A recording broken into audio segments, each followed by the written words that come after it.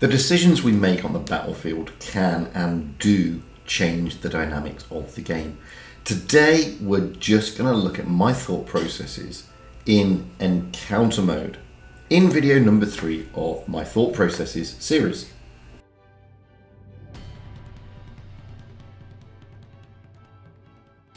Hello again everybody, and welcome back to Fugit's Blitz, and this is video number 3 in my thought processes and decision making series. This time we're just going to be focused on encounter mode in random battles.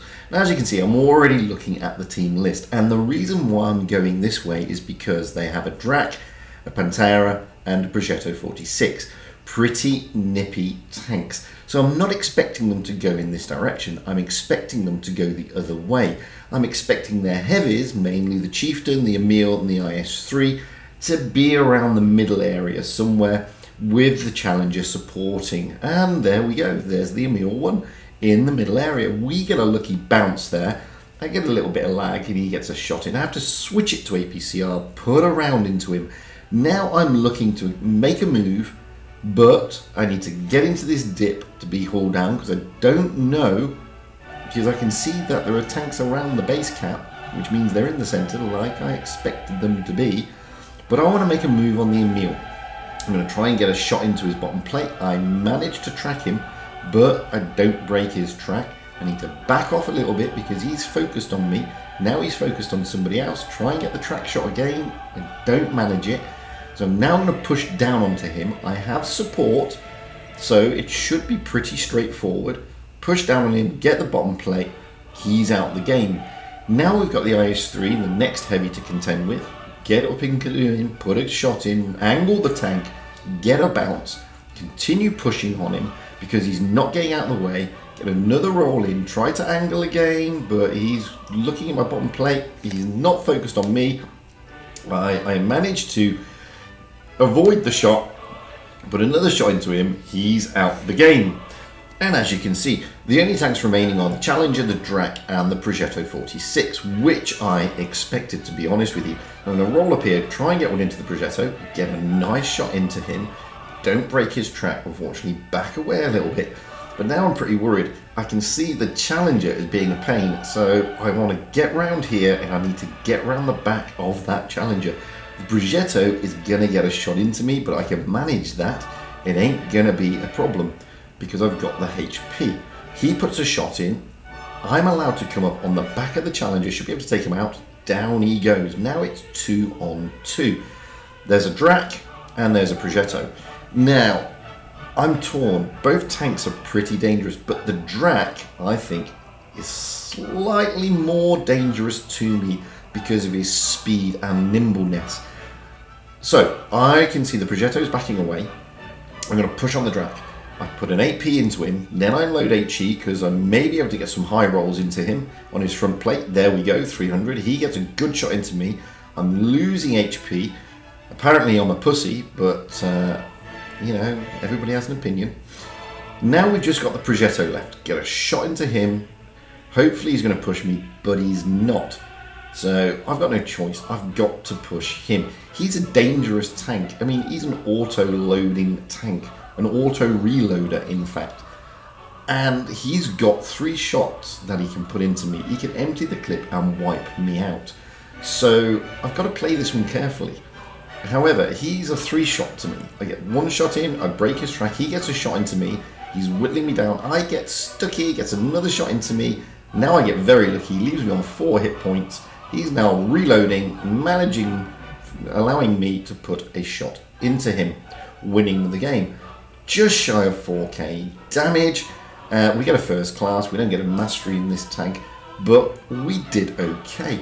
Now, okay, I got a little bit lucky at the end there, I totally agree. But as you can see, the thought processes that I'm going through changes the dynamic of the game. I'm picking the targets and I'm thinking where my positions and where they're going to go tank-wise. So, moving on to the next game. This time, we're in the Badger, the Tier 10 British TD. That is currently in the auction. Now, the Badger is an interesting tank. It's got pretty good frontal armor, that's about it. It's not bad mobility-wise, and it's got quite a nice gun. Although, I'll be honest with you, I'm going to probably noob out the first couple of shots in this tank because, well, the dispersion. Well, it's the dispersion. But here we are in encounter mode. So what I'm doing, I'm sitting on the tracks expecting them to go to the desert. And I can see that their lights and their medium, did go towards the desert. Look at that, 2 modules broken. Ugh, I expected something more than that in the PTA, and now he gets behind the building.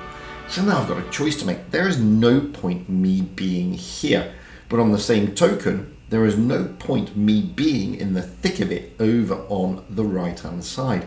So what am I going to do? I'm going to go towards the middle area. The reason being is because I need to keep my bottom plate, if I can, down. Now, I can see that there are tanks around this middle area. There's a Sheridan, there's the PTA, there's a WZ, and there's a 120. I'm not going to be able to get shots on most of those from this position, so I need to move forward like we are here, and I need to come around and try and get around the back of them. Now, the PTA is over on the side. He doesn't concern me. He's not a concern to me. But I'm going to try and get a shot into him if I can. No, I can't. So I'm going to look at their heavies instead. I've got a Mark 6 that is a one-shot. Take him out. There he goes. Now I can push down onto the Kranwagen. Don't forget, I've got really good frontal armor. I'm right behind him. I can get a good shot in. And my reload is very good, even though he's not a reloader. However, I'm going to ignore him, try and get a shot into the 57 Heavy. I managed to get an engine fire. Now I'm going to re-look at the Kranwagen, because he's now a one-shot. Get rid of him. This now will allow me to push the 57 Heavy, who is a generous one-shot to me, maybe a two-shot. But if I can get the right shot, I can get rid of him. So here we go. No, he's a two-shot to me. 470, he's gone. Now I've got a PTA and a Sheridan to deal with. Here comes the Sheridan. I'm going to track him with my... Well, not track him as in track him, but track him with my gun. Get a shot into him. He's now a two-shot, and the PTA is a three-shot. The Sheridan is going to sit with his backside to me. I get another shot into him. He's probably going to take out our Kranwagen, but it's not a problem. He's now a one-shot to everybody on the battlefield. So is the Cranny, to be fair. So I'm going to come round and take out the Sheridan. There goes the Sheridan, leaving me with the PTA. Now, if I go frontally, he ain't going to pen me. Simple as that. Now, I thought about loading HE because they like HE rolls, but I decided against it. I'm now going to just hug him, and he has got nowhere to go whatsoever, allowing me to load up and take him down. 4,150 damage knocked out, 4 kills, and that was quite a nice game. We played it well. Again, we picked our positions and we picked our targets, and that helped us get a good result.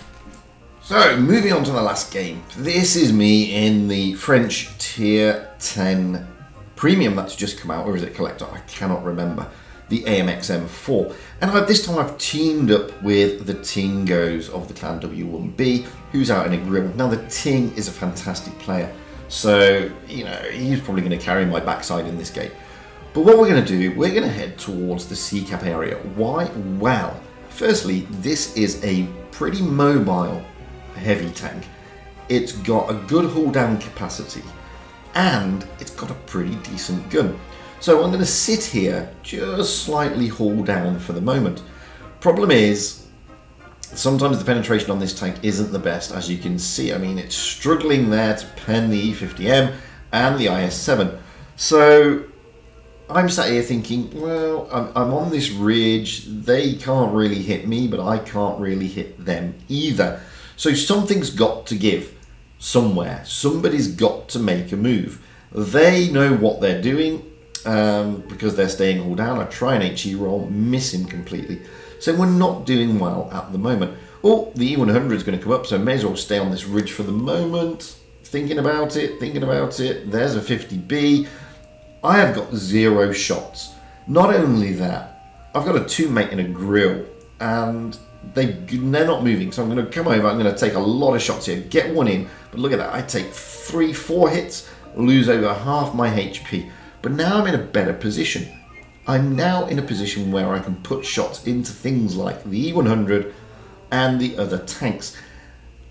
So the E100 is now getting whittled down. My toonmate is hitting him. I'm going to take him. There we go. Get a nice roll into him. Back away a little bit. Wait for the reload.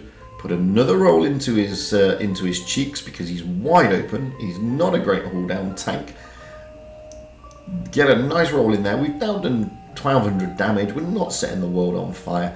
But what I'm trying to do, because we're losing tanks rapidly, I'm trying to get them to push up onto that big gun of my toonmate. And as you can see, they're obliging. Here's the 4005, the shipman. Managed to get a nice HE into him. I'm now in a better position. I know they want to push us. We are 3 tanks left. It's 3 against 5. And I'm managing to bleed them slowly but surely. And I'm managing to try and drag them onto that massive derp gun of Ting in the grill. And they are desperate to push us because they know there's only 3 of us. They've got the gun advantage. Here comes the AMX. Get a great roll into the AMX. Here comes the Porter Potley, the 4005. Get a nice HE roll into him, maybe. No, I'm on AP still. No, HE, there we go. 467 into him. He's now a one-shot. Ting takes him down. Now we're even Stevens. 3 against 3. The Progetto, wow, he's just behind cover. Can't really do that. I can see the E50 is at enough. He now needs to push because he was in a similar position to me. Ting is now in danger, so I need to throw caution to the wind and go after the E50. I need to I track him, which is good. I need to divert his attention, but Ting manages to take him down. So, 2 against 3. We have an IS-7 and a Progetto. What I'm now going to do, I'm now going to go down into the creek and I'm going to come up. Now this tank doesn't have great gun elevation, but it does have a nice gun and good frontal armor. So I'm going to be able to get up and smack the Progetto. There we go. Give him a big roll. He's going to get out of my way. Ting takes him down. Now we've got the IS-7. Can I get him before he goes behind the rock? No, I can't, because that was just stupid of me. So now I need to push onto him. We've got the gun advantage now. We have got... Ting puts a massive roll into him. He's now effectively a one-shot. So can I get up and behind him? Yes, I probably can. Here we go. Down he goes. 511 damage. We do 4,550 damage. Successful game. And we played it that well. And we get rewarded with a mastery. So, great game there. Fantastic game by Ting. And a successful platoon in encounter. Anyway, that has been my take on my thought processes and decision making in encounter. I've been Fugit. By all means, comment and everything below. If you got any decent replays, wing them across to me, fugitsblitz@gmail.com. And as always, I want to do a big thank you to my Patrons and YouTube members and my subscribers, because without the former, these videos would be a lot harder to make, and without the latter, these videos would be pointless in making them. And until the next time, remember, stay safe out there, have fun on the battlefield, and happy tanking. Because really, guys, that is what it's all about. Having fun and being happy.